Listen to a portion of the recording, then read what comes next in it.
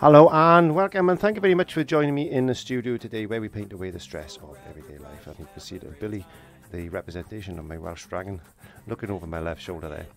I thought today we'd do something a bit Van Gogh style, maybe a bit Van Gogh-y, and why not? It seems to go down really well. So let's have a quick look at the palette and see what colours we're going to be using today, and I'll talk about what I'm going to be painting on. So you can see just basic palette. Again today I've got some black and some burnt umber, which I've just taken off from another lesson. I've got a little bit of hooker's green, some cadmium yellow and some crimson. They just happen to be the colours that I was using in another lesson. So I thought today we'd paint on cardboard again. Yes, I quite like this substrate. And as you know, I've got a painting on my easel at the moment, which I'm working on, which can take a few weeks to do before I can get back over there. But I quite like filming at this angle. I think it's really nice. Okay, let's get on to this lesson. So I thought we'd do a bit of a Van Gogh type of painting today, and why not? So I'm getting a bit of my medium mix there, like this. I'm just going to get a little bit of hooker's green, maybe a little bit of white to that. And all I'm going to do is just come down and do some sort of an horizon line there, like this, bringing in a little bit of cadmium yellow into that green. And when I yellow this up, these are just blocking in colours. There we are. We're just going to block this in as quick as we can today. Now I've got 2 quarts of gesso on this bit of cardboard that I'm using. There you go. It's always handy to put a little bit of gesso on your canvas because it helps with the paint, it helps with the flow of paint, it helps with the fact that it won't dry so quick. A little bit more hooker's green just down in this bottom corner. And this is the type of thing that Van Gogh would have done, is just blocked out his colours, as you know if you've painted with me in this type of style before. And I'm just going to do this in my style, but with a Van Gogh type of look. I think this is going to be quite an easy painting for you to have a go at. So just a little bit of colour, just to darken up the foreground a bit maybe. There we are, and just blocking it out very, very, very, very, very quickly. I thought I'd start with the base today. I normally start with the sky, but I thought let's do things a little slightly differently. There we go, and just merge that in together like this. Just get all our canvas covered, or cardboard, or whatever you were painting on. I've got a mind to paint on some Welsh slate soon, because I've actually acquired some Welsh slate, so I'm going to wash my brush. That's going to be interesting. That is going to be an interesting thing. I tell you what I didn't do, I didn't put any blue on my palette, so I'll have to add a little bit of ultramarine blue on the palette, because you can't really have a sky without a bit of blue in it, can you? Not really, no, you can't. No, you can't. Just add in a bit of blue, a bit of white. Actually, let's add a little bit of red into that, shall we? Just put a little bit of, let's just put a bit of warmth into that top sky like that. Oh, that's nice, isn't it? A bit of warmth into that sky. Right now, bit of purpley colour, nice. Ultramarine blue, white. Again, just get this in. Ultramarine blue and white.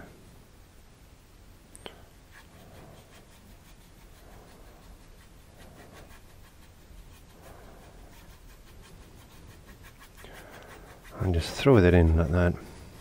Try not to worry too much about it. Just put it in. Put it in. A bit more white, a bit of blue. Get it a bit lighter down here.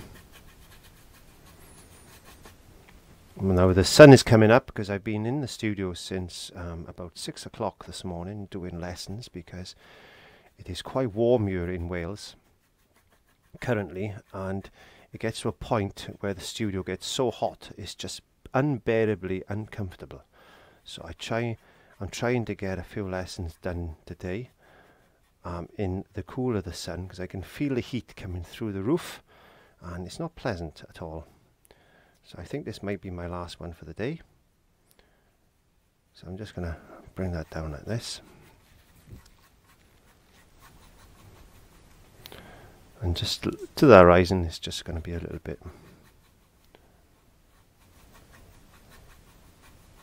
lighter, like that. So you can see the sun, not the sun, the sky, sorry, is just pulling in together like that. I'm going to add a little bit of yellow, a little bit of red to make an orange type of colour. I'm going to bring a bit of orange in. Maybe we got a little bit of a warm sunset, sunrise, who knows, just a bit of warmth in the sky, bit of warmth in the sky there like that, because we got that nice purple colour over there, so we need this definite warmth there. Bringing in a bit of that white and blue together now, and maybe there was a couple of orangey clouds there, just catching the ray of the sun, like that. We can leave it like that. Wow, that's nice. That is nice. It really is nice. Get a bit of green, a bit of white, a bit of yellow, and then just, I tell you what we could do. We haven't done this for a while. Have I got some paper? I've got a bit of wax paper here. Let me just take a bit of wax paper off like that. There you go. I'm just going to put that on there like that. I'm just going to tap in a few things like this. Look at that. Where's the Van Gogh style? I don't know yet. I haven't decided. Is this going to be Van Gogh style? I don't know. Maybe.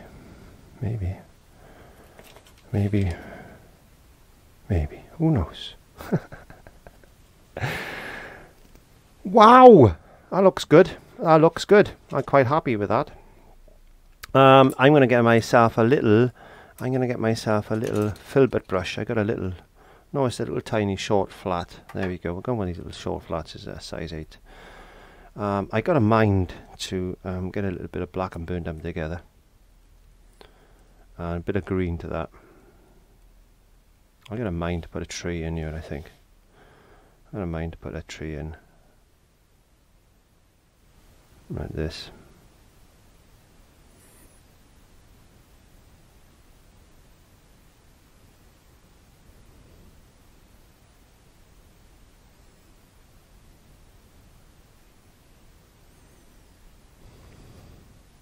Could be any type of tree, really, couldn't it? Doesn't really matter. You make it up. Could be an old sycamore tree or something. There we are.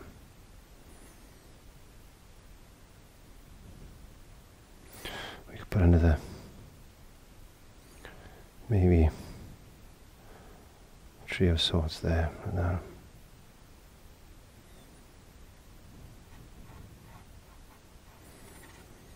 There we go. Maybe.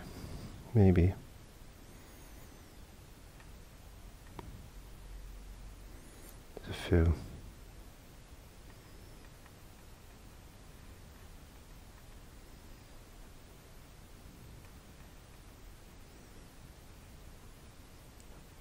Tree shapes like that.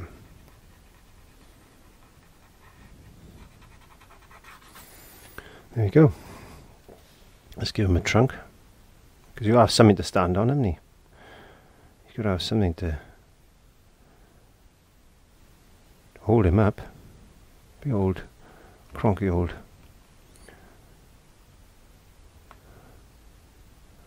tree shape. Like that. There you go. Nice cronky old tree. Bit of light, the shadow coming that way.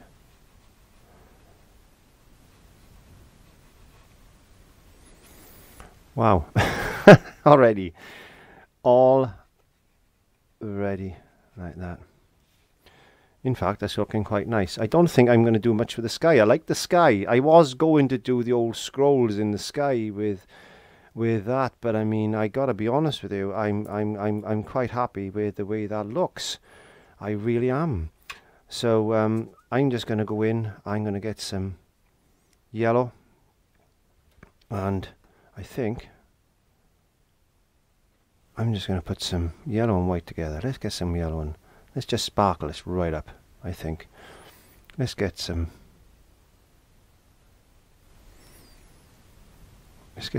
light into this.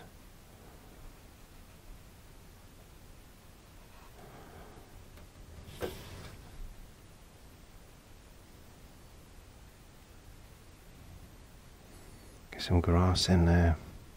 Well, this was going to be a Van Gogh type of painting, but I don't know. I think we'll just make it up as we go along. Sometimes the fun of painting is just allowing things to happen. And when we allow things to happen, we can come up with some wonderful results. Be loose, be loose. Let's bang some red into that. Let's get some orange. Let's make some orange. Let's make some orange, I think. Let's just get some colours. It could be a wheat field, or it could be anything like that, couldn't it really? Let's just get some colours into this. In fact, I don't like that brush. I'm just going to get an angle brush, I think. I'm just going to do marks like this.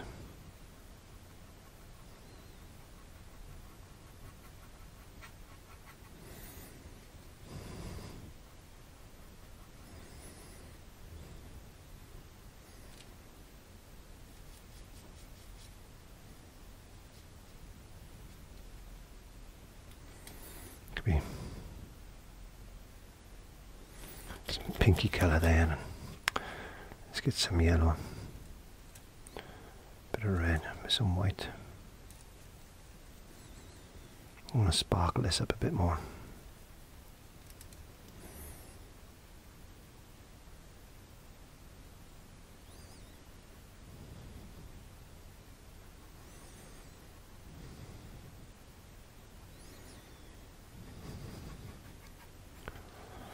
Don't know. Let's get some green and white.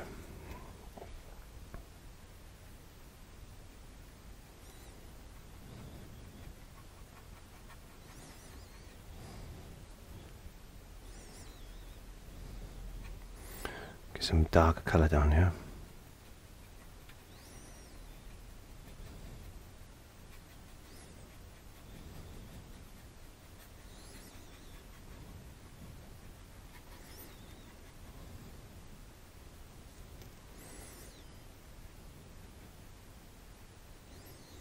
And just plop in some colours.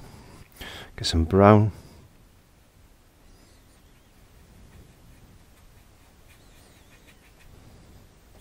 Some brown and black.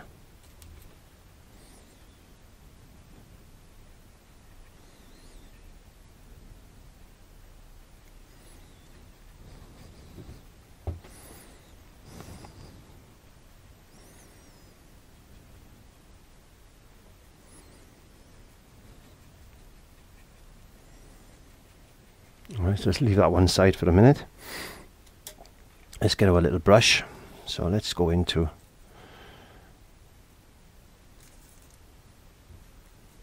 some green.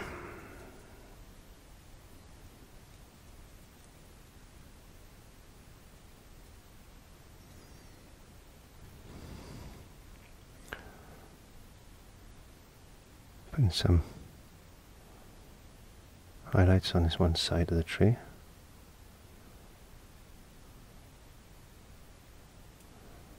Just like that. Maybe. Just a few little dots there. Like this. Maybe there's a bit of light shining through there. Like that.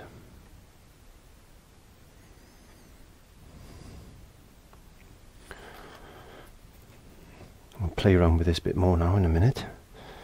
Let's get some more yellow. I'm just putting these flick marks in, just like this. It's the type of thing that Van Gogh would do. He wouldn't worry too much about detail. He'd just put in what he sees and things.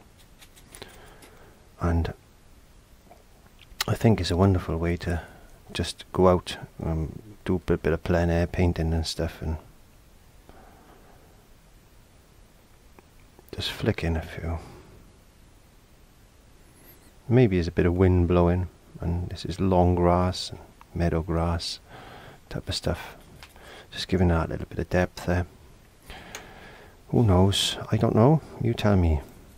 Let's get some light green.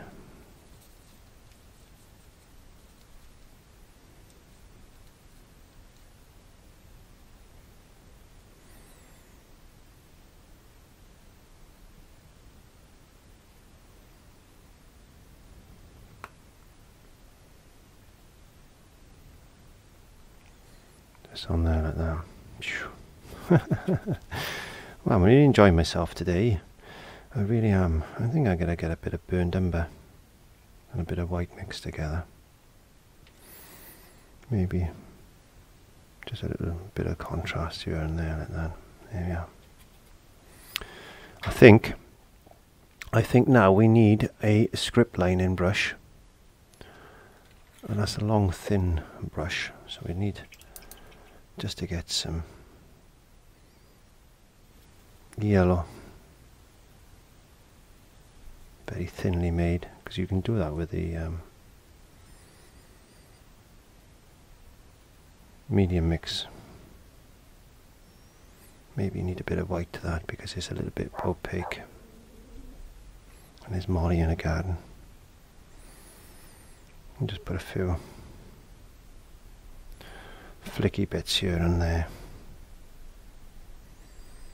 like as if there's long bits of grass and things just coming into play. A bit of wind blowing.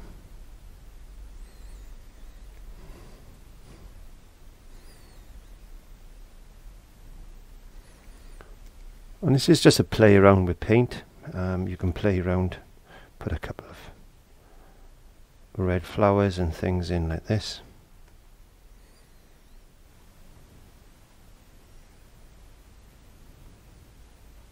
Bits of red just to sparkle it up maybe. You could use, let's get a bit more white, because my palette is quite dirty now, so gotta be careful I don't make mud. We just do a little few flowery marks like that, maybe just a couple of white dots here and there as well, just to represent maybe some flowers and this long grass. We could get a bit of black, and we could put a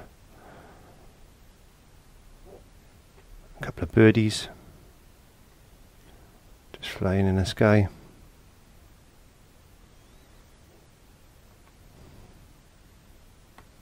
Maybe a couple of taking off of the grass.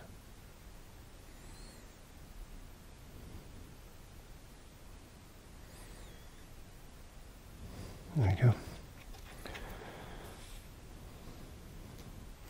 And a very, very quick, easy lesson. Just play, and that's all we want you to do, really. That's all I want you to do, really, is just experiment, because these type of paintings will just take you on to a greater enjoyment of art. And it just goes to show that you don't need a lot of detail and a lot of work. You don't need a lot of expertise into doing something like this. All you need is a little bit of imagination, and before you know it, you've got a painting, and that's what it's all about. And trust me, I've seen paintings like this sell really well. I really have.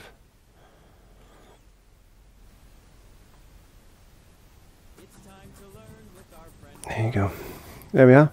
Very, very, very quick lesson. I hope you enjoyed that. Thank you very much for joining me in the studio today. And I look forward to seeing you on another lesson. Bye-bye.